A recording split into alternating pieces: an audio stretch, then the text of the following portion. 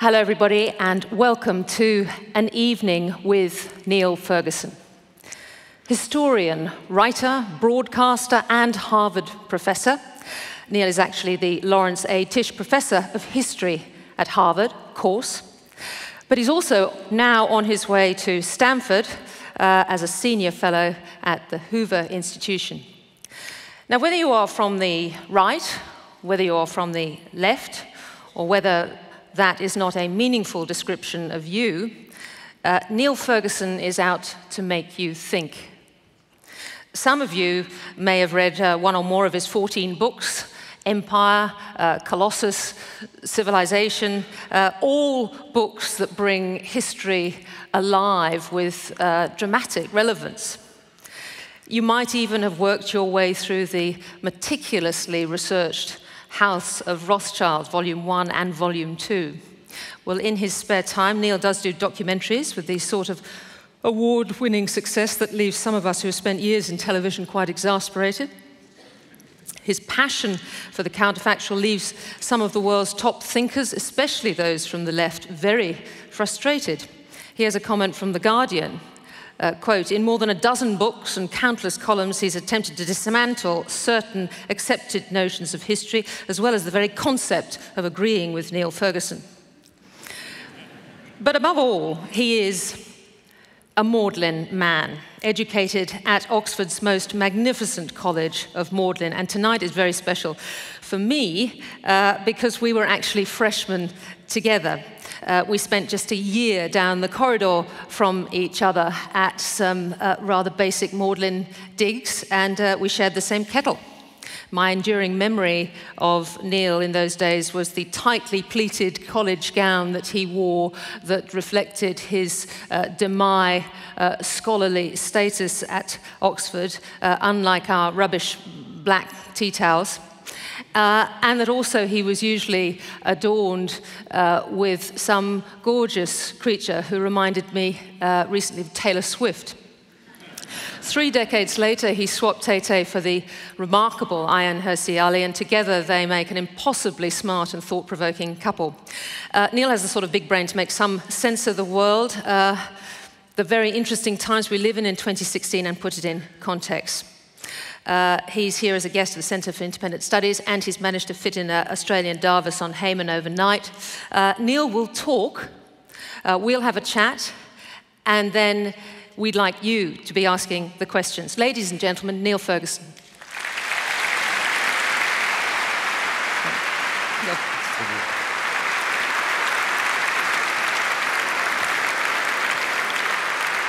Thank you very much indeed. It's rather extraordinary to go from those distant days, I won't say exactly how distant, in Oxford, to the Sydney Opera House.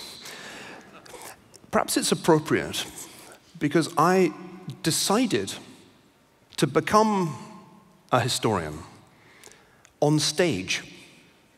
Admittedly, it was a rather more modest stage than this one. I was playing the caterpillar in a production of Alice in Wonderland. It was a musical in the Dean's Garden at Christchurch College. And it was one of a series of lousy parts that I'd landed in my Oxford dramatic career. And halfway through the run, sitting on a large painted toadstool smoking a hookah, I decided that I should abandon theatre and indeed abandon all the other things that I'd tried and failed to do at Oxford and go back to the one thing I seemed to be fairly competent at, which was to write history essays. Standing here all those years later, I know it's a little hard for some people to understand because theatre is glamorous. Look at this. And being a historian, let's be absolutely frank, is not glamorous at all. It's not coincidental that the most boring teacher in the Harry Potter novels is Mr. Binns, the history teacher. So boring is Mr. Binns that he has died without realizing it and continues as a ghost to lecture on the Goblin Wars. when you think about it, historians do have a slightly morbid quality, don't they? Because they are people who, broadly speaking, prefer to spend their time with the dead rather than with the living. And if not with the dead, then people who are really very, very old indeed. Now, why would you prefer to spend your days turning the pages of the letters and diaries of the dead or the really, really old? Isn't there something slightly sad about being a historian? Well, I thought what I would do tonight would be to explain why I decided to stop being a caterpillar and become, or a lovey, and become a historian. And I'm going to do it with reference to a couple of books. First, the extraordinary autobiography of a philosopher of history almost none of you are likely to have heard of, R.G. Collingwood. And Collingwood was the very model of an Oxford Don. He was entirely made of tweed. But he wrote a wonderful autobiography which set out what I discovered when I came across it was my philosophy of history. Let me quote from this wonderful book, published just on the eve of World War II. We study history in order to see more clearly into the situation in which we are called upon to act. Hence, the plane on which ultimately all problems arise is the plane of real life. That to which they're referred for their solution is history. I realized when I came across Collingwood's autobiography that he was talking my language. He was arguing for what I would call applied history, the study of the past with a view to understanding the present better. In another wonderful passage, Collingwood says that historians are like woodsmen who are very familiar with a wooded landscape. Because they've read a lot about the past, they see things, he calls them tigers in the grass, that the unwary traveler may not see. Another exponent of applied history was and is Henry Kissinger, whose biography I'm halfway through writing. The first volume was published just last year. And I wanted to begin by sharing the four things that I learnt from writing that first volume. There are four insights which seem to me relevant to almost all of us, and to illustrate why studying history is a way of understanding the present better. One of the first things that Kissinger pointed out to his contemporaries during the Cold War was that nearly all decisions that would have to be taken in the Cold War were between evils. And the moral challenge for the statesman was to choose the lesser or the least of evils. There were very few motherhood and apple pie type options likely to present themselves. The second thing that I learned from writing this book was that any decision that might be taken by a strategist, or for that matter, a businessman, was essentially conjectural. It was based on a conjecture about the future. If you thought catastrophe was approaching and you acted to preempt catastrophe, the problem was that if you were successful, there was no real payoff. Because nobody's really grateful for disasters averted that therefore don't happen. Whereas it's much more tempting to kick the can down the road, as we now say, and hope that all will be well, hope that something will turn up, and of course, sometimes you get lucky. So this problem of conjecture that Kissinger talks about, I found extremely insightful. The third thing I learnt about Kissinger, and I'll probably talk about this a bit with Tiki and you in the discussion, was that far from being the arch realist that he's often portrayed as being, the Machiavellian or Bismarckian figure, actually Kissinger was an idealist who spent most of his academic career writing critiques of ruthless, cynical, Machiavellian types. Metternich and Bismarck were not his heroes, contrary to popular belief. And in fact, Kissinger concludes his unpublished biography of Bismarck, which I found in amongst his private papers, the unpublished book. He concludes it really by arguing that Bismarck's career illustrates the danger of trying to base a foreign policy, base a strategy on complete cynicism. But the fourth thing, which is most relevant tonight, is Kissinger's insight about history. Kissinger says at one point that history is to states what character is to individual human beings. And you can't understand your counterparty in any negotiation if you don't understand the history of his or her country. This is a simple insight. You might even think it obvious. But it's become clear to me that the overwhelming majority, certainly of American statesmen, have not approached the world in that spirit. Imagine trying to deal with the Russian president not knowing any Russian history. Imagine a meeting with the Chinese president without any real background knowledge of Chinese history.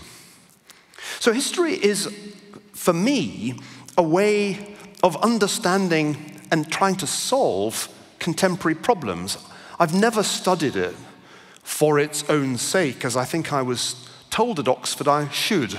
I've always been much closer to Collingwood and Kissinger in thinking about it. So then I decided tonight to do something very ambitious. I thought I'd try and summarize all that I have written about over 25 years in 5 minutes. Now, I want to make it clear that this is not to excuse you from buying all 14 books, but it doesn't really matter if you don't read them, because you'll know what they say when I'm done. So, the first point, I think, is that I believe that the spread of what we used to call Western civilization, the spread of ideas and institutions from Northwestern Europe to most of the rest of the world after around 1500 or maybe 1600, was, on balance, a good thing. Not an unmitigated good thing. It had many, many costs. But the benefits, in my belief, outweighed those costs. Now, the extraordinary divergence that happened from around 1600 to about the 1970s between the West and the rest is one of the most staggering facts of economic history. And explaining it is one of the great challenges that a modern historian has to grapple with. In this weekend's Wall Street Journal, my old friend Deirdre McCluskey has a go at explaining it. She and I agree on many things, but differ, I think, on one point. In my view, the success of the West had nothing whatsoever to do with the things that people thought it had to do with 100 years ago. 100 years ago, it was very common to explain Western success in terms of race, but that was all nonsense. And it was nonsense, too, to try and explain it in terms of religion or culture. That doesn't work either. Nor, with all due respect to Jared Diamond and others, can we really explain it in terms of geography. Otherwise, why did it happen after 1600 and not after 600? The geography didn't change. So the argument that I've made in a lot of my recent work, such as the book Civilization, is that the great divergence has to do with ideas and institutions. Not just ideas, which is really what Deirdre McCluskey argues, but institutions too. And the two need one another. The idea of competition is something legitimate. The idea of the scientific revolution and the institutions that made it possible. The idea of the rule of law based on private property and the law courts and non-corrupt judges that made that possible. The idea of a scientific approach to medicine and healthcare, and the institutions like my father's profession, the doctors who made that possible. The idea of a consumer society, the idea that you should all have multiple cotton garments, and I know you all do.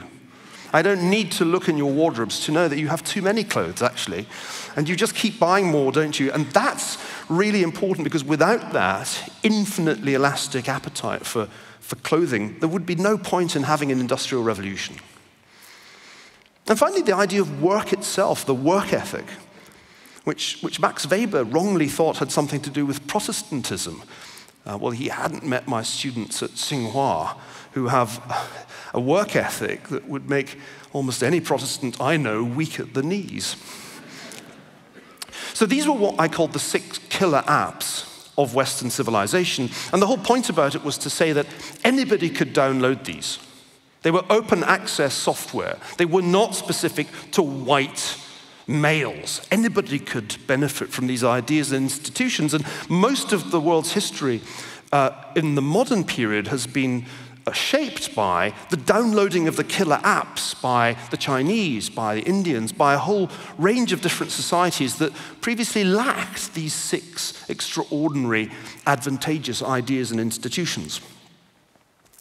So the British Empire was not itself a killer app. It was certainly a killer in some respects, but it wasn't an app in the way I'm using the term, because empire was the least original thing that people from northwestern Europe did. It was what everybody did. Most of history is the history of empire. Get over it. And you can't explain the great divergence in terms of empire, since everybody did imperialism. What do you think the Aztecs were doing? What were the Ming doing? So it can't really be about empire. But what is true is that by creating, in the course of the 17th, 18th, and 19th century, the largest empire ever, what the British created unintentionally was a transmission mechanism for their ideas and institutions. And in some places, they forcibly imposed those ideas and institutions, and in other places, they didn't really have to. They just spread there because the empire let it happen. By the middle of the 19th century, certainly in the second half of it, the British Empire was an enormous engine of globalization, promoting not only free trade, but the free mobility of labor and capital on a scale that had never been seen before. And this country is, to a very large extent, a product of that process. In a book called Empire, I tried to explain the costs and the benefits of British imperialism. It was published in 2002-3, I think, and it was at that point, of course, that the United States was embarking on an imperial project of its own. What was it about Afghanistan and Mesopotamia that seemed so familiar? Well, of course, these were exactly the places that other empires had gone, not only the British, but many before and after them. In Colossus, I argued that the problem with the American project of empire was that it was unlikely to be as successful as the British, because of 3 deficits. The first was a fundamental manpower deficit. Americans, unlike Scotsmen, do not like going to faraway, hot, poor, dangerous countries. Whereas to us, it just seems like an improvement in the weather. Americans do not have this appetite. They've already arrived somewhere where they want to be, and the notion of spending more than 6 months in somewhere like Iraq is really an unpleasant one to them. So it was a fundamental manpower deficit. Americans don't want to live in Iraq. They just don't. Then there was a fiscal deficit. It was already obvious in 2004 that the United States was going to spend much more on wars in Iraq and Afghanistan than anybody realized, and it already was in an unsustainable fiscal position. The third deficit, though, was the most important one. I was the guy who spotted that the US empire suffered from attention deficit disorder syndrome. It had an attention deficit, meaning that after around about at most 4 years, most people in the electorate would have lost interest in the project of trying to create some kind of stable democratic state in a place like Iraq. So this was really where my thinking was in the mid-Bush years. And it was thinking about the fiscal deficit that led me to start thinking about the financial institutions more broadly that shaped the world, because there's a special subset of Western institutions that got globalized in the age of empire. Institutions like banks, institutions like bond markets, stock markets, mortgage markets, insurance products. In the Ascent of Money, I tried to show that one of the distinctive features of Western globalization was the spread of a system of financial institutions that was really quite unique. And this had been globalized by the mid-2000s to an unprecedented extent. And then I realized, this was in 2006, oh God, the whole thing is completely unstable and is going to blow up. And it's going to blow up because of something completely absurd. Subprime mortgages in places like Memphis, Tennessee. You have to picture the scene. I'm in Channel 4's headquarters in London, shiny office, self-confident, commissioning editor. I'm trying to sell the idea of a television series about the coming financial crisis. And it's a rather sneering response. Neil, you know, I just don't see why British viewers would be remotely interested in subprime mortgages. I said, trust me, this is going to matter a lot. And sure enough, by the time The Ascent of Money was finished and the book was being published, the crisis had begun, which meant that I had to change all the tenses in the introduction and the conclusion. It's very inconvenient to do if you've ever had to change the tenses from the future to the present.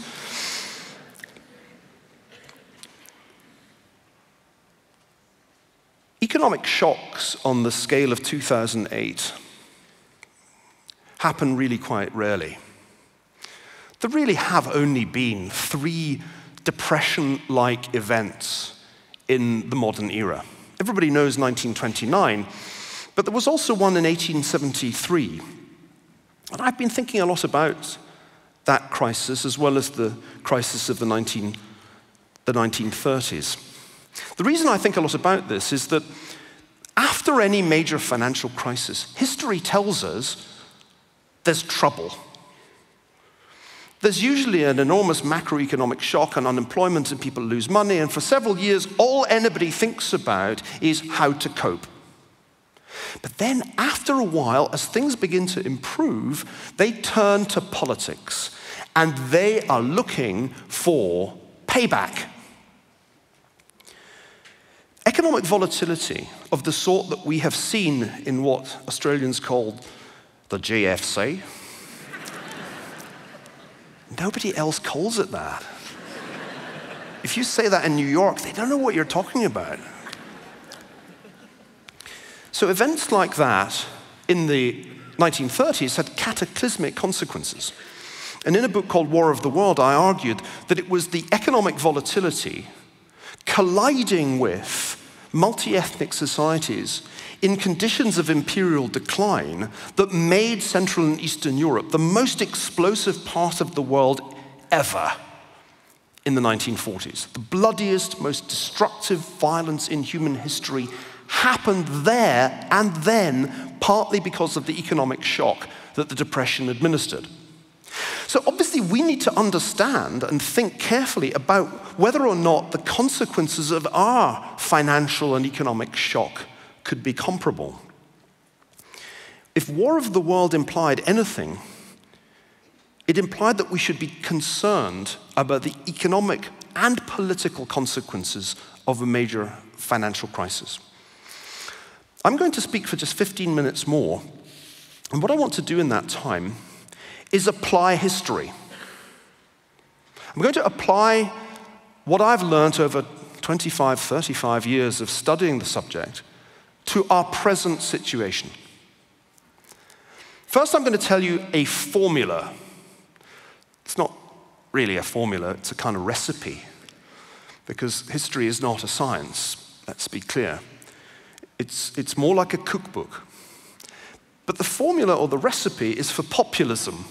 And I'd like you to follow me. I gather Nigella Lawson spoke here recently, and also Jamie Oliver. So this is the moment for the historian to do the celebrity chef routine. So what we're going to do is we're going to take a little pinch of rising immigration, just add that into the pot, and then we're going to add some widening inequality, and then we're going to get some public perception of corruption, and then we're going to add a big financial crisis, turn the heat up on this, turn it up, get it boiling nicely, and then we'll finish the dish off by adding the demagogue. This is the recipe for populism always. That's how it works. And all over the world right now, we are seeing demagogues pop up in precisely the kind of boiling sauce that I've just concocted. And the one that everybody wants to talk about is Donald Trump. I'm always a bit embarrassed to talk about him since he is of course, the son of a Scottish woman. And while I like to lay claim to most of the world's great inventions, whiskey, I'm not so keen on golf, but golf, economic liberalism, Donald Trump, I'm afraid, is at least partly our fault. Now, you, like me, are succumbing to the temptation not to take Trump seriously.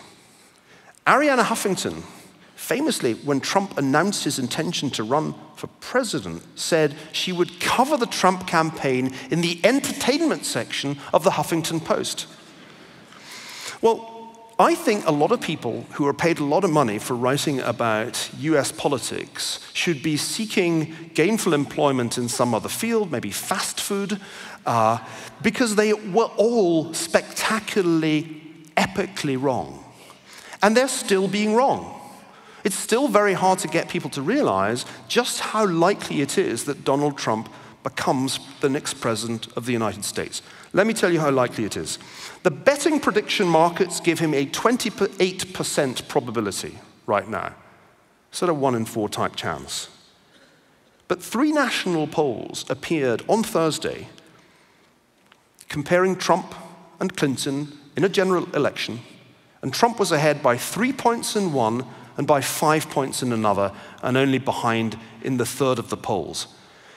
Ladies and gentlemen, there is a 50-50 chance, there's a 1 in 2 probability that he will be the next president of the United States. And so it really, really matters to ask the question, is this the 1930s all over again, as some good friends of mine sincerely believe, or is this something else? Is that the wrong analogy? The 1930s get overused as an analogy because I sometimes think it's the only history some people know. And if you only know about the 1930s, then everybody looks like Hitler, at least if you blur your eyes a bit. I think it's the wrong analogy, and here's why. The economic shock of the 1930s was much worse than ours has been. The unemployment rates were 3 times as high as the peak unemployment rates in the major economies. And what we're seeing today is populism, not fascism. What's the difference? Only a historian can tell you. You just don't bother asking the political scientists. They'll come back with a regression analysis that will be entirely worthless. Fascism is about uniforms, violence, and war. Populism is different. Populism is about restricting immigration, putting on tariffs to limit free trade, attacking banks and limiting free capital movement. It's distinctive in its tone, and it's distinctive in its policies. And this is populism, not fascism. It's actually doing a violence to what happened in the 1930s to confuse these two things. I like to single out, to illustrate the point, the case of Dennis Kearney, Put your hand up if you've heard of Dennis Kearney. Good for you, sir. Have you thought of applying to Harvard? Dennis Kearney was the Trump of the 1870s. Dennis Kearney led a movement, Californian-based movement, to restrict Chinese immigration. His slogan was, "Kick the Chinese out." He was very like Trump in a lot of respects, including the fact that he himself was immigrant in origin. He was an Irishman. And the Kearneyist movement has much more in common with what we're seeing in America today than anything that happened anywhere in the 1930s. The reason I tell you this is that the style of populism should not lead us to underestimate it, because Kearney achieved a very substantial part of what he set out to achieve before he vanished into oblivion. In particular, he achieved the 1882 Exclusion Act, the first of a succession of legislative measures that excluded the Chinese from the United States, ended Chinese immigration to the United States. Populism is consequential. Those who say, oh, what he says on the campaign trail is one thing, what he'll do in office is another, are succumbing to a delusion. Populists have to deliver to their fickle followers or they're gone. That is why the wall along the Mexican border, the ban on Muslim immigration, all of these policy ideas are not simply throwaway lines. They are the essence of a true populist project. So, 2 further questions, and then I'm going to wrap up and go into a discussion with you all. Does populism lead to conflict? You see, if you draw a slightly straight line from the 1870s and 1880s, when populist movements like Kearney's sprang up all over the world, they existed in Europe as well. If you draw a line to 1914, you might be tempted to think populism leads to conflict, oh dear. But actually, that would be wrong. Because the road to World War I led through progressivism, not populism. A lot had happened in Europe and in the United States by 1914. And the decision makers of 1914 were actually not populists. The populists had really vanished from the scene by then. In Britain, Lloyd George had just passed his people's budget. He was a progressive, if ever there was one. In the German Reich, the biggest party in the Reichstag was the Social Democratic Party. And in the United States, an earnest Princeton constitutional lawyer, Woodrow Wilson, was the man who would ultimately lead the United States to war. The fact of the matter is that it hasn't been populists who've tended to lead anybody to war, because populists don't really like going abroad for any purpose at all. Their dominant mode is isolationism, not war. It's amazing that Trump has revived the slogan, America First. To me, that was just a massively staggering moment of cognitive dissonance, revealing just how historically ignorant many people are, because surely that whole concept was discredited by its use as a slogan by isolationists in the 1930s, isolationists, some of whom were indeed fascist sympathizers. So America First doesn't imply conflict. At least I don't think it does. And now we come to the challenge, the really hard bit of doing applied history. And that is to do historical analysis in real time. We all have to make a judgment, at least those of us based in the United States have to make a judgment about what exactly the Trump presidency would imply if he has that 50-50 chance of winning it, if he's just a coin toss away from the White House. The only way of doing that, I think, is to analyze a document. Now, Donald Trump's foreign policy has been articulated, if articulated is the word, in a variety of speeches, interviews, and in one particular speech, in New York a few weeks ago that was designed to be the flagship speech on foreign policy. With the finely honed skills of an Oxford-trained medievalist, I am now going to try to understand this document on your behalf. It matters. I think it means America first, based on national interests, no more free trade, a revival of Cold War bipartisanship. 2, increase military spending, reduce the debt, somehow or other, revive manufacturing. 3, press America's allies in Europe and Asia to contribute more. 4, do a, quote, great deal with Russia. I must say that great deal has me very worried already. What exactly is Trump going to do a deal with Putin about? So real estate seems like the obvious thing. There goes eastern Ukraine. Can you see Trump Towers Damascus? I think that's where he's going. Build the wall and make Mexico pay. So a kind of stimulus program for the Mexican economy. And here's where it gets really interesting. China, second largest economy in the world, the rising power, a place that you in Australia need to watch very closely indeed.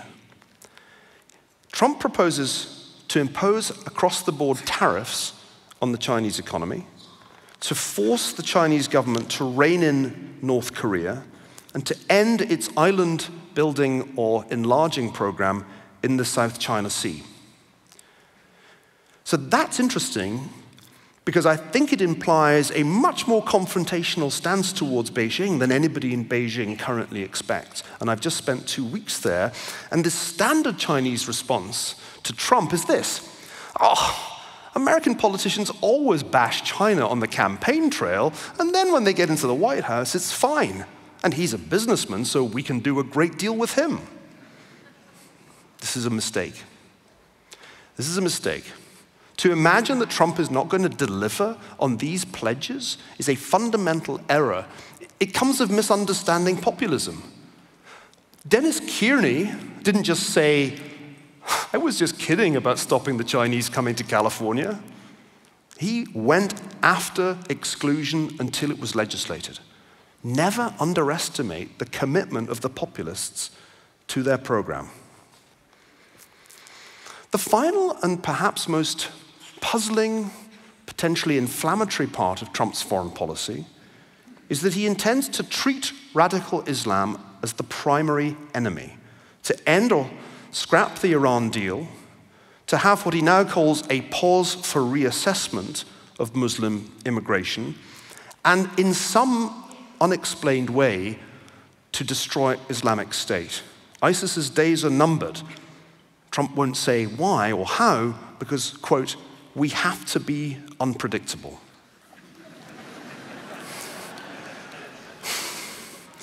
So what I did there was essentially, I tried to be a historian thinking of Trump's foreign policy as if it's 20 years down the line or 30 years down the line. I'm sitting there trying to figure out, how did we get into that incredible mess in 2017? Why was it that everybody underestimated the man's chance of becoming the Republican nominee, then they underestimated his chance of becoming the president, and then they underestimated the likelihood that he would actually do the stuff he said he was going to do? And what will the consequences be if something like this happens? We only have history to guide us. And we can't be sure. This is the intellectual challenge that makes applied history so rewarding, ultimately. It isn't easy. What is ISIS anyway? A ragtaggle of fanatics who could be taken out by special forces in a matter of weeks? I've heard that said. Or are they where the Bolsheviks were exactly 100 years ago, on the brink of becoming an authentic state with vast resources, posing a mortal threat to our freedoms and actually gaining sustenance from Donald Trump's crass rhetoric? As I mentioned earlier, history is not a science. Perhaps it is closer to cooking than it is to physics. But it seems to me that applied history is something that we need to do more of, that our leaders need to study more. I'd love to see applied history central to the curriculum of all the major universities in the Western world. And I'd like to see historians and history departments studying these issues rather than, I don't know, sex, class, and identity in antebellum South Carolina circa 1853, which doesn't seem to me to be the way ahead for our subject. Let me conclude with a quote from Kissinger. "History is not," Kissinger said in 1967, "a cookbook offering pre-tested recipes. It teaches by analogy, not by maxims. It can illuminate the consequences of actions in comparable situations, yet each generation must discover for itself what situations are in fact comparable." Ladies and gentlemen, that is why I study history and why I chose not to spend my career sitting on painted toadstools on stages less grand than this. And I hope tonight, at least in some measure, I've convinced you that we need to apply history much, much more. Thank you very much.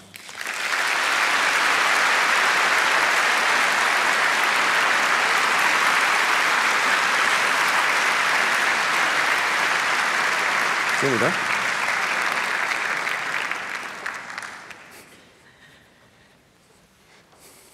That's right. That's brilliant. Otherwise, we'll get every other word. Niall, that was a tour de force. Thank you very much. Can I start with Kissinger? You've already done something like this in terms of the most impossible task ahead of you, 2 volumes of the House of Rothschild. How did you come to decide to do Kissinger, volumes 1 and 2? To be honest, Tiggy, I tried to avoid it.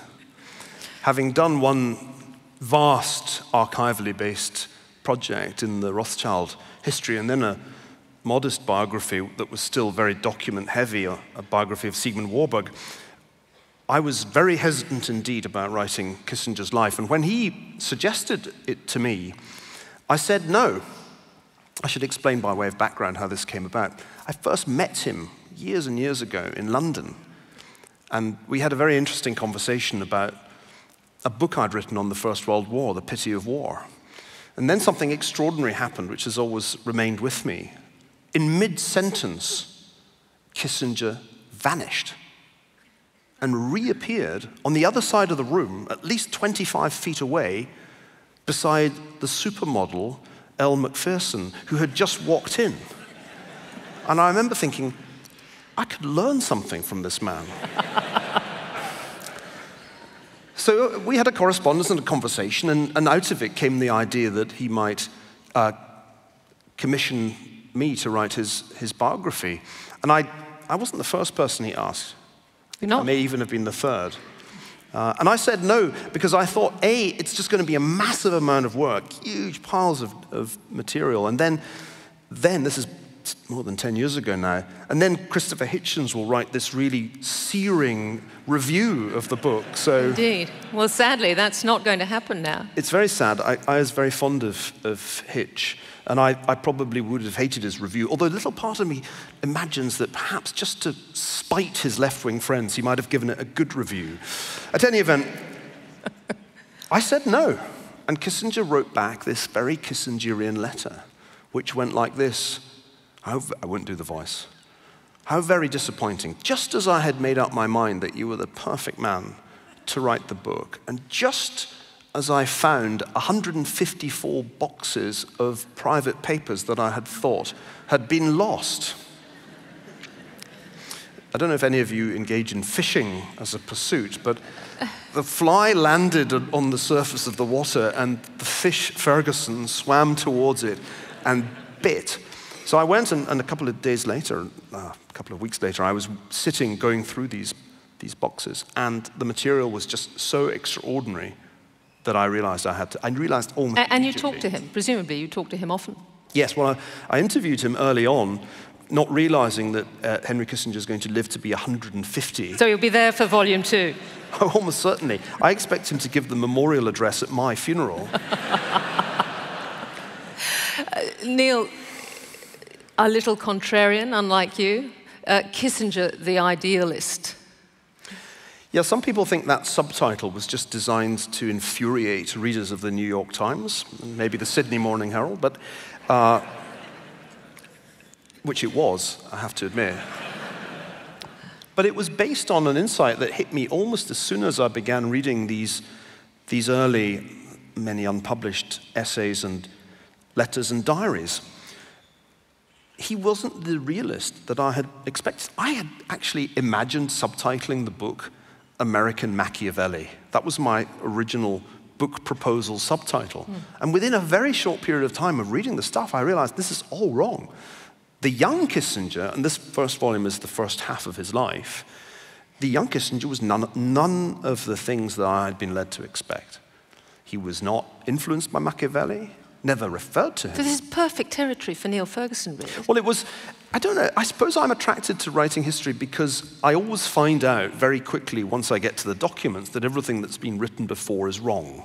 And that's very exciting, and it's sort of, it's uplifting in a way, because then you realize, there is a point to writing this book. I really have something new to say. And in at least 3 respects, Kissinger turns out to have been an idealist.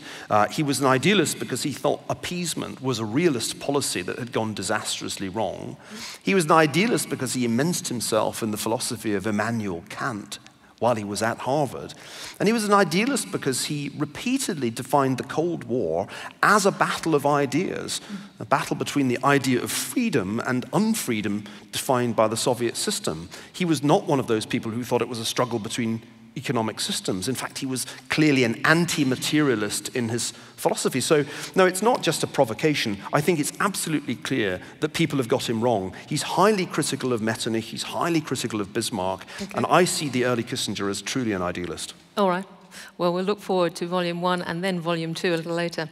Let me get back to populism. I loved your recipe, by the way. How did the United States end up with 2 of the most disliked candidates in history? I think that's what Huffington said, wasn't it? Yeah. Well, I think because the political establishments in both parties completely underestimated the populist backlash. They didn't realize that there would need to be something much, much more compelling in the wake of the financial crisis than Jeb Bush, or for that matter, Hillary Clinton, was offering. And so I think it was mainly a failure of elites, and elites failed to get it because they are so disconnected from ordinary Americans. This was a point my good friend Charles Murray made several years ago in his brilliant book, Coming Apart. American societies come apart so much that people who sit at Harvard or sit in Washington think tanks or who are running the major parties in Congress have almost no contact with the regular Joe six-pack guy who is the core Trump voter. So they didn't hear it. They weren't in the bar. They weren't having the conversation. And I have a curious advantage over these professional commentators. Because of my wife's courage, her work on the problem of Islamic extremism, she, and therefore I also, require security, we require protection. And it turned out that the guys providing our security were a better guide to the US election than any of the professional commentators on CNN, way better. And they got early on the significance of Trump. He tells it like it is. I remember that phrase from early on. Yeah. He's going to shake things up. That's really what it's all about. I think the policy detail, the immigration changes, even the wall, I think that's much less important to the guys who support him than the broad idea that he's not this damned corrupt political establishment that was to blame for the crisis. So the last 24, 48 hours, he's come out, probably predictably, with the NRA on guns, actually suggesting that the Clinton administration would get rid of the right to bear arms. Now, surprisingly perhaps, Hillary Clinton has come back at him. Now, normally, for populist reasons, the Democrats would run away from trying to position themselves. I'm just wondering whether this is something new. Ganesh is a bit eccentric because it's one of the odd things that Sanders is actually not left-wing about, maybe the only thing he's not left-wing about. So it's an opportunity for her to try to rally her left-wing support, which is essentially fading away. If it weren't for the superdelegates, Sanders would get the nomination. The superdelegates are the only thing that's keeping Hillary Clinton in this game. And because the Democratic Party is more rigged than the Republican Party, the populist can't actually get the nomination. But when you think about it, that's why Trump was such a good shot at this. The latest polls show that Sanders would beat Trump. But they suggest clearly that he has a very much better chance against Hillary because the mood is so hostile to the establishment. And I think that's really the key to understanding this election. Let's go to promises and breaking promises, because that's something that resonates here in Australia. Now, your fellow Dennis Kearney, in 1870s California, a great orator, I understand. Now, he actually said, apparently, that to shoot, encourage the crowd, to shoot the first man that goes back on you after you have elected him intelligently. Yeah.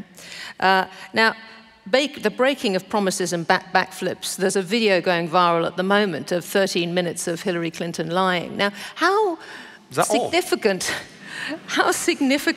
and how damaging is that? The whole idea of breaking promises. Well, I think it's the key to why we shouldn't underestimate Trump's readiness to do some of this stuff. People close to him have said publicly he will execute.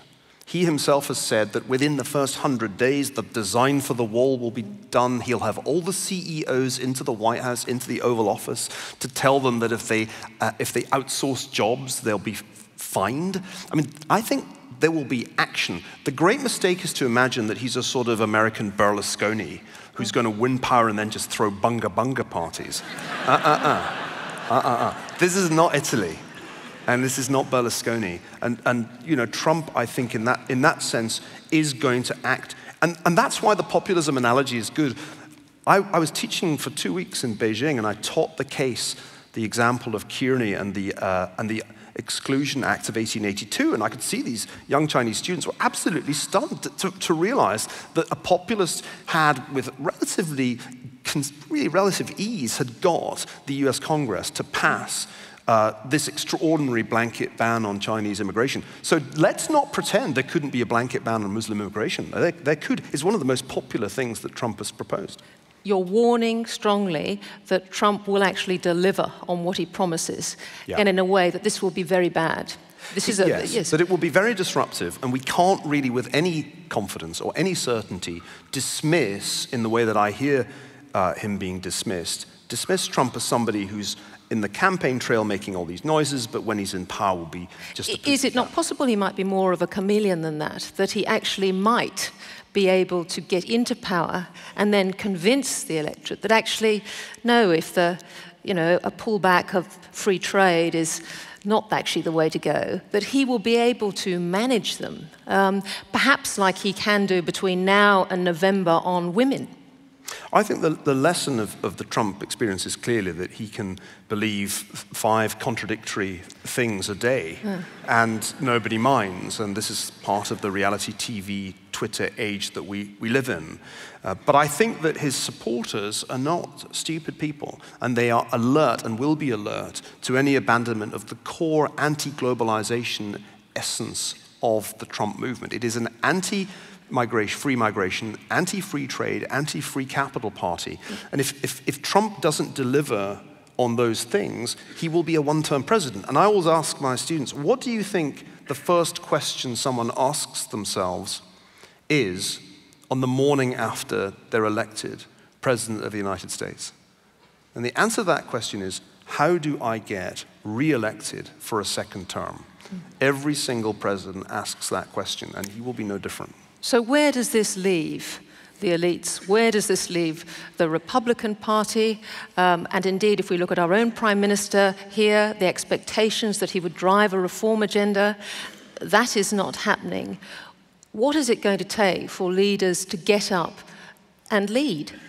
Well, I was attending, along with your husband, the Australian leadership retreat. in Hayman Island, just before I came here. And I was very mystified by the invitation that I received because I misread it. And at first I thought I was being invited to the Australian leadership. Retreat! I thought that was the essence of Malcolm Turnbull's campaign. So the problem is, to be serious, that leadership has been wholly absent in the United States and in many European countries. Political establishments have essentially led by subtle moves in response to polling. There hasn't really been any of the kind of leadership we saw in the 1980s when leaders, Margaret Thatcher and Ronald Reagan, made decisive and difficult choices that ended up having enormously beneficial consequences for their countries and I think also for the world. Today's elites, whether they're on the left or the right, whether they're social democrats or conservatives or liberals in Australian terms, need to get to work redefining their agendas and offering the kind of leadership that has been conspicuous by its absence. People have a right to better answers to this very simple question. Why are things worse than they were, say, 16 years ago?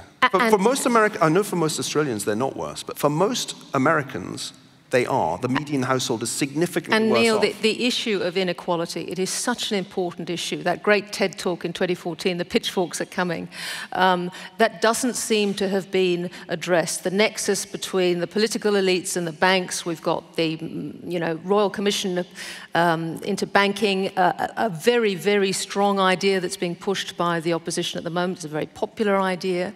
How do leaders get over or solve for inequality?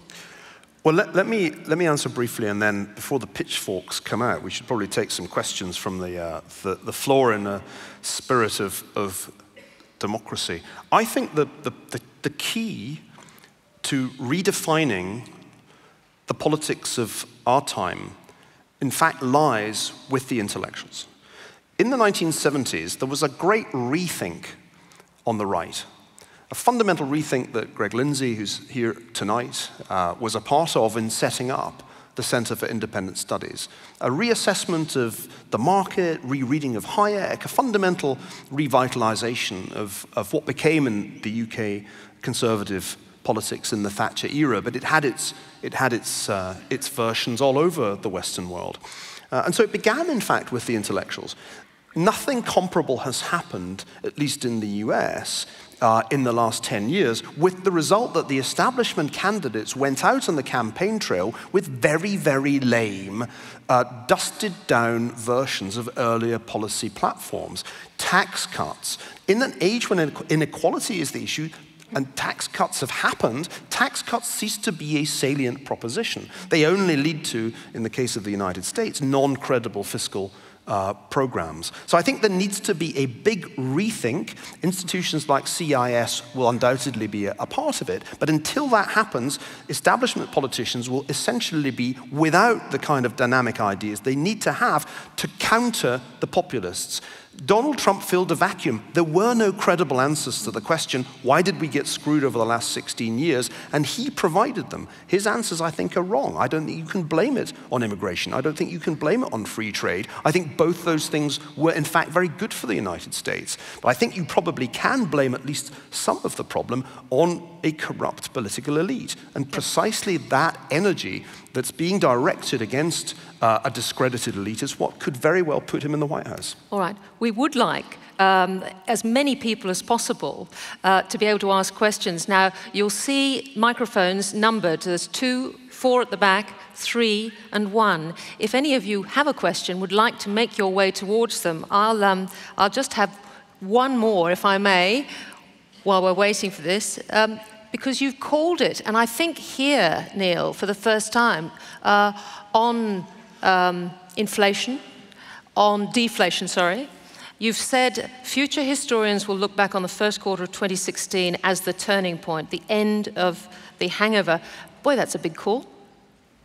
Well, if everybody believes in secular stagnation, which is now more or less where we are, then it's time for the contrarian, which is what I probably am by nature, to push back. And financial history leads us to expect the hangover to end at some point. I think it's ending around about now. I think that's already obvious in at least some indicators. I think the monetary policy is ultimately having the effects, albeit after long lags, that it was intended to have, at least in the United States. And I think the idea that the world is going to flatline for the foreseeable future, which is the central idea of Larry Summers' secular stagnation, is not very historically plausible. So yeah, it's a big call. I may turn out to be wrong. If you turn out to be wrong, one thing I've learned is don't dig in. Just don't dig in. The data will come in over the next few weeks and months, and we'll see whether there was an inflection point or whether Larry's right and we're in secular stagnation. But trying to call these things in real time is part of what applied history should be. We should be looking to challenge anything that becomes conventional wisdom. That's what I was doing. Terrific. All right, mic number 2, sir. Thank you. Niall, you made a case that the world should think more about history. And at the same time, you talk about popularism. And there's clearly fundamental changes between history of the elites, which really was the case until people were enfranchised, and the era of the 140-character thought bubble. If you add to that the democratisation of economics, with the middle class saving for its own retirement for the first time in the world's history, do we run the risk of relying on the crutch of what's gone before in order to solve the problems that are coming to the future? Well, I'm going to give really short answers to try to get to as many people as possible in 12 minutes that remain on the clock. I think the central problem is, in fact, an old one. It's a problem Edmund Burke identified when he said that the real social contract is between the generations, between the dead, the living, and the unborn.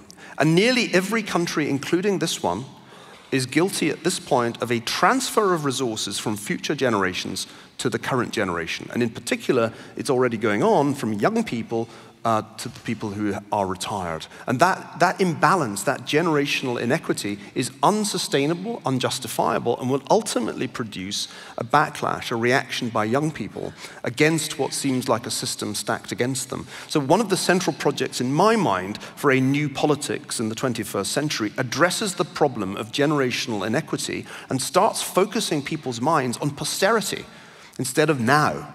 Instead of me, what about the grandchildren? What is our future over the long run? That is something that in modern democracy has sadly vanished. Number 4. This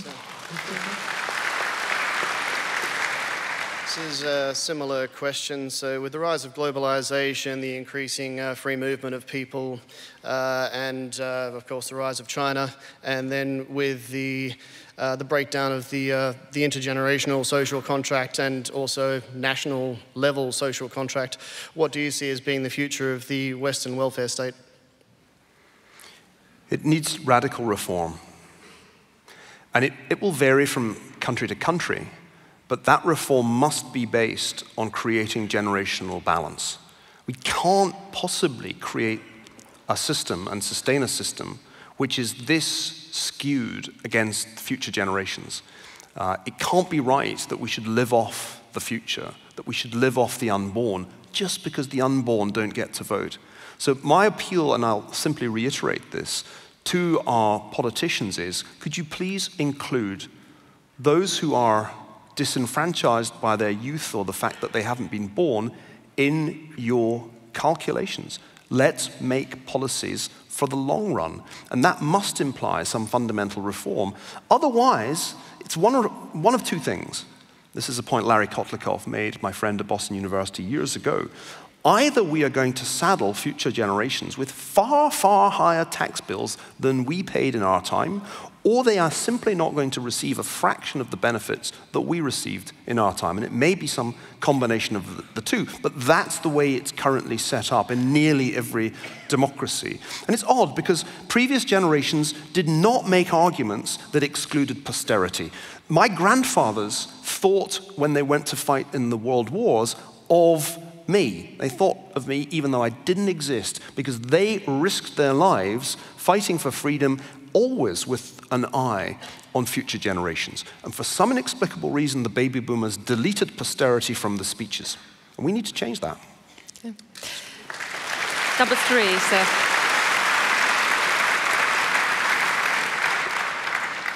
Niall, good evening. My name's Cameron. You couched your argument about how we should be aware of Donald Trump, some of which I wouldn't agree with, but how do you suggest history might lead us to remove this blanket of political correctness which is smothering us? A good question. Anybody who works in an American university lives under that blanket on a daily basis. The safe spaces, the trigger warnings, the dread moment when you'll be called on to check your privilege.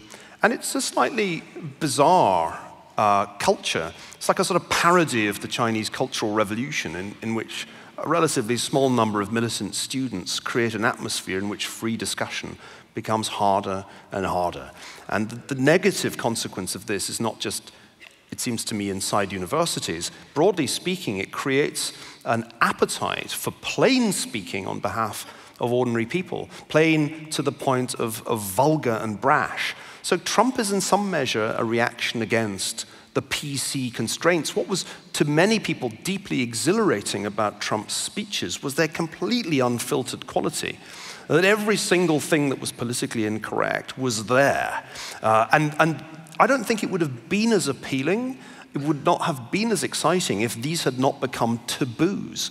Now, I can't condone the xenophobia, the misogyny, it's all in there and it's malignant. But the reason that it's popular, the reason that it resonates, is that we've created an almost stifling culture of self-censorship in our academies, in our universities, in the media. And I think ultimately it will destroy itself. This will destroy itself as a culture. The absurdity of much of the research that is done in the humanities is simply self-destructive. These departments of postmodernist mumbo-jumbo will be gone in 20 years' time. They simply will not be able to sustain themselves because nobody wants to study this stuff, and the class sizes just keep shrinking. So I would be of good cheer. What you're witnessing right now is this sort of dialectic in action. You know, it's almost Hegelian. There's political correctness, the thesis, there's Trump, the antithesis, and presumably some grim synthesis will emerge over the coming years. Yeah. Number 1.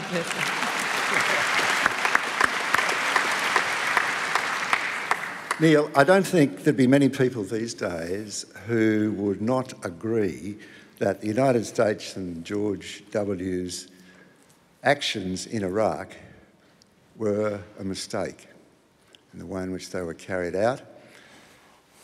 I'm wondering, after 40 years now, since the end of the Vietnam War, what Henry Kissinger's view is of the American involvement in Vietnam. Well, that I've already covered in Volume 1 at some length. I'll say briefly that I think the two wars were very different, and of course, Vietnam killed many more people than the Iraq War, and was quite different in its character because it was embarked on by democratic administrations in the belief that there were dominoes that would fall right across Asia if North Vietnam overran South Vietnam. Iraq was different. It was a war of choice, which I think with the benefit of hindsight most people would admit was a mistake, or at least was carried out so ineptly that it would have been better if it had not been done. One of the things I show in the volume 1 of the Kissinger biography is that Kissinger was a critic of the Vietnam War much earlier than most people have realized. In 1965, he went to Vietnam for the first time. He was in no way an Asia expert. He'd already had deep doubts in '63 at the time of the coup against the Diem government in Saigon.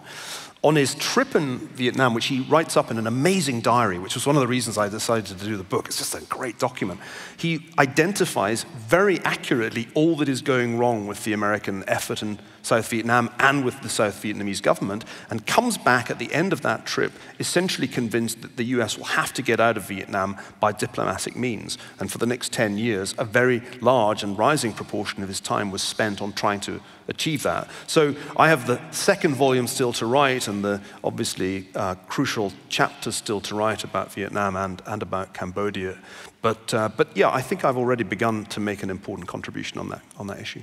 Good. Back to number 2. Hi there. You've talked about the opportunity of using history and historians to better inform decision-making. If that were the case, are you in favour of a more evidence-based approach to assessing our experts? Because there's always the danger that we spend a lot of time listening to eloquent people who are wrong a lot of the time, and people who are not so eloquent or not so precise, but are generally correct, are ignored. So is this an intellectualising entertainment game or not? I think it's very good that you asked the question. I mean, Philip Tetlock has been writing a lot about the problem of bogus expertise, and there's no doubt that in the realm of public intellectuals, there's shockingly little accountability, and I can think of at least one eminent New York Times columnist who constantly claims to be right about everything, claims that it's very easy to disprove by simply reading back through the years. I hope hold myself to a higher standard than that. I have established a practice of assessing every prediction that I make and trying. You're desperate to interject. Could I finish? And what I've learned is that one needs to be extremely rigorous about identifying what one got wrong. If one's made a predictive statement at the end of the year, look back, see how it looks. So I've become much more formal in the way that I assess my own performance when I'm commenting on current events. But let's hold people to impossible standards, as is often the case. In the world of Twitter, a single error, even a tiny error, is somehow held up as evidence that you have bad faith and should be in every way discredited. Let me tell you, nobody is 100% right, and nobody can have 100% confidence in what they predict. The reality is that it is impossible to predict the future of human history. It is a process too complex to model, and most of what people say in settings like this or on shows on ABC is conjectural. And sometimes they will be right, and sometimes they will be wrong. And the key thing is to be right more than you're wrong. No one's 100% right. All right. No, sorry, there's so many questions. Well, number 4, thank you. I have a question on the end of stagnation. Adjusted monetary base for the US dollar stands at 4 times what it was in September 2008. If you are correct, is it necessary for the US Federal Reserve to start unwinding its balance sheet soon, and will that be difficult? No, and therefore it doesn't matter. The evidence on balance sheet expansion through the ages, and for those of you who are not obsessed with monetary policy, forgive us, but the evidence is very clear that central banks, for example, in World War II, greatly expanded their balance sheets. They didn't really ever contract them nominally. Over time, economies grew, and in relative terms, the balance sheets contracted. I don't think there is going to be any sustained effort to reduce those balance sheets in nominal terms, and I think it would be futile to try to do so. All right. Number 3. Neil, you mentioned China and Russia. There are countries with long-term, strong, stable leaders, whatever we might think about their system of government and philosophy. In this country, we've had 5 prime ministers in 5 years. What do we need to change? Yeah. Oh, no. The one thing that I learned from writing, another of the things that I learned from writing the Kissinger book was that a Harvard professor in a foreign country should be extremely cautious about offering opinions about local politics. Every single person in this auditorium knows more about Australian politics than I do. And so I'm not going to make the mistake that Kissinger made when he was on a lecture tour, I think in Pakistan, and was asked a question along these lines about Pakistan. And as he describes it at the time, you know, I felt as a Harvard professor I was omniscient. And if somebody was asking me a question, it must be because I knew the answer. I really don't know the answer to that, and nor am I going to attempt to confect or construct an answer off the cuff. It would be incredibly pretentious and arrogant of me to do that. Do we have a question from number 1? Yes. Yes, ma'am. Hi. You spoke earlier of, I guess, the demise of intellectualism and that there needed to be some sort of a backlash. What do you envisage as being that backlash? Well, I think the backlash is happening in the sense that populism hates academic elites. I mean, if I say that I'm a Harvard professor to the average truck driver, the contempt that will cross his face is really blood-curdling. So I think that the disconnect is not just a disconnect in terms of income inequality. There's a kind of disconnect in terms of intellectual traffic. The people who are outside college America regard college America with disdain, and it's reciprocated by people like my colleagues who would never give the time of day to a truck driver. I think it's deeply unhealthy. I grew up in Glasgow, as you may still just about be able to detect in my accent. And one of the benefits of growing up in Glasgow was that I was taught by my parents and my grandparents to treat everybody equally and to regard the bus driver as much worthy of a conversation as the Duke of Montrose. And that was a fantastic preparation for life. It has meant that I've never, ever hesitated to engage in conversation with the proverbial Joe Six-Pack, and often those conversations are a lot more fun than the conversations I have with my more politically correct colleagues. I think one of the things that makes me feel at home in this town, in this country, is that there's a somewhat similar spirit here, and traveling, as I have done in the last couple of days, back and forth in planes, I noticed immediately that there isn't the same sense of intellectual disconnection that seems to mar American public life today, and explains, I think, why Trump has resonated in the way that he has. I think none of this would be possible if it hadn't been for the trahison des clercs, this fundamental betrayal by the intellectuals of the very working class that they always seem to claim to be acting on behalf of, but never actually mix with. And one from number 2. Hi there. Australia is at an interesting crossroads. We come to the end of an economic boom. I think heading to an election, the leaders are possibly looking for new ideas so that the economic system of Australia can be improved. Was there a country in the past in a similar situation, and is there anything we can learn from them? This is a great question, and it's an opportunity to do applied history. I think that the prosperity that Australia has enjoyed has in fact been enjoyed in somewhat similar forms by a whole bunch of countries that found themselves on the right side of a resources boom driven mainly by Chinese demand. And compared with some of the other players in this space, you have done much better. Think Brazil, think Russia.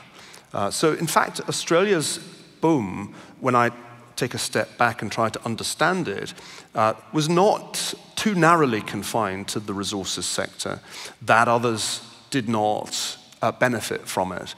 And Australia's economic policies, which I think were on a very secure foundation to begin with, going back to the time of John Howard. This country was put through a fiscal cleanup that many another country wishes it had done. And that has given it a great deal of breathing space, and perhaps it might be said space to make mistakes. So the lessons are fairly obvious, and I don't think they're any different from the lessons that some of us were offering at the time of the boom. This is the chance, that was the chance to get the house in order for the long run and not to create the kind of fiscal imbalances I was talking about earlier. Any country that has large resource wealth has to be very careful in managing it with the interests of posterity in mind, because extractive industries by their very nature have a finite life. And that matters a lot if you're thinking in terms of the long run, Australia's next 100, 200 years. Paul Collier, my old friend at Oxford, has written very eloquently about this, about mainly African countries. But the points he makes in books like The Plundered Planet actually apply equally well to developed countries with large resource sectors. And let me make a general point. Notice I'm sneaking away from talking too specifically about Australia, just out of my own ignorance. We should hold developed countries to the same standards that for years we've been trying to hold less developed countries to. In the World Bank, in the realm of development economics, over the last generation or so, there has been an argument that there must be greater transparency, that there needs to be budgeting for the long term, that there needs to be rule of law, and so forth and so on, that there needs to be explicit constitutional underpinnings for the management of resources, that there need to be really large sovereign wealth funds built so that the benefits of extraction now are not consumed solely by the generation living now. All of those arguments have been made about mainly developing countries. They should equally apply to wealthy countries. In the Great Degeneration, I made the point that it's one thing to improve the institutions of a poor country, and we're all in favor of that. But it's another thing to allow the institutions of a rich country to deteriorate. And that insidious process, where institutions get worse imperceptibly because people are complacent, that has gone much further in the United States than here. But it could happen here. And sometimes I think what Australians need to do is a little bit more comparative political economy. Ask yourselves the question, could our future end up looking like America's present? Could the middle class be hollowed out? Could the generational imbalances become completely unsustainable? Could the media and the intellectuals be so estranged from the rugby league fans that ultimately Trump emerges in some Australian incarnation? And those are the sorts of lessons that Australia should be learning while it still has time. Sure, we're quite capable of it. Thank you. Now, it pains me to say this, and I'm terribly sorry for those who've been asking, who are in the line to ask questions, but I'm afraid our time is up, and I would love to lock the doors right now and just keep you here for another 24 hours, because everybody hangs off what you say. And Niall, thank you so much. It's been the most wonderful evening. Thank you. Thank you, Tiggy. Thank you all very much indeed.